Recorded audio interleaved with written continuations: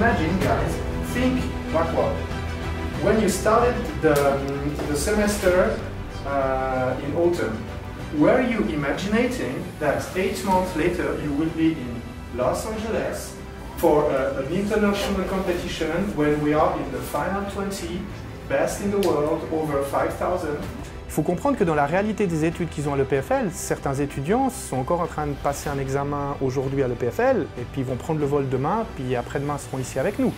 Donc hier, concrètement, il y avait des tensions dans l'équipe, mais comme ça arrive dans n'importe quelle équipe de sport ou même n'importe quelle entreprise, et que là, il y avait besoin de se mettre au clair. Et ce que j'ai trouvé génial hier, c'est que dans la discussion, les choses étaient claires.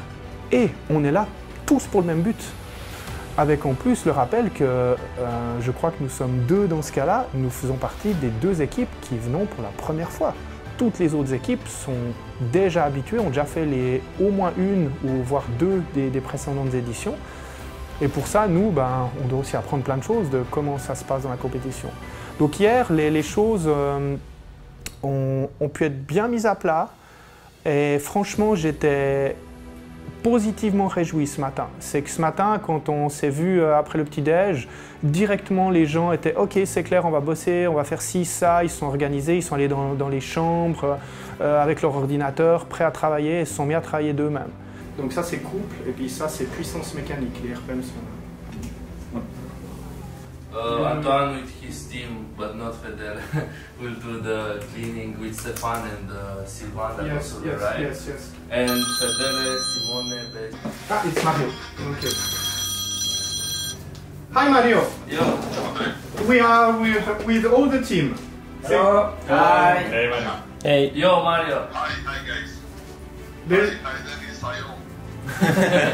Ayo. We're discussing So, the last updates that you told me, right? We may have one more. We are here now in the motel, basically waiting for the pod to arrive in a few days. And the challenge mainly now is we want to show to SpaceX that our project is a safe one.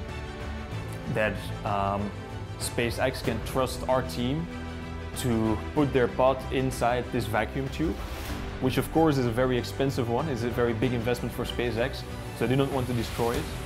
So we have to prove that. We have to prove that we are safe. So actually the entire team now is working on a safety document, showing that we did a lot of tests to prove that it is safe.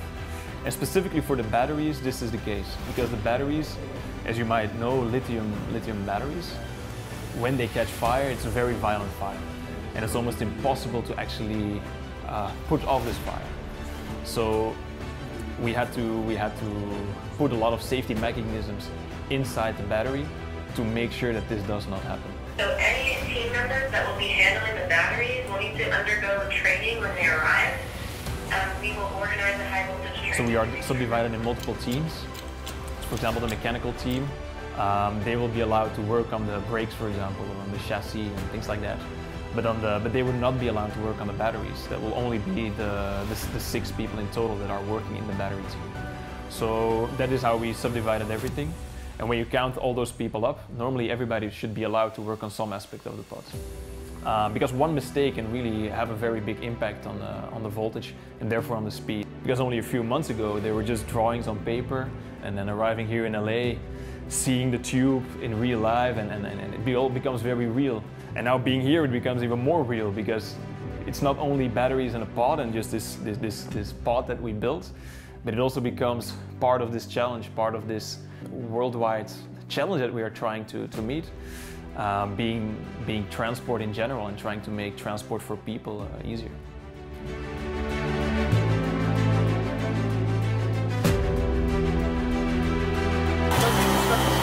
Là, stop, c'est bon.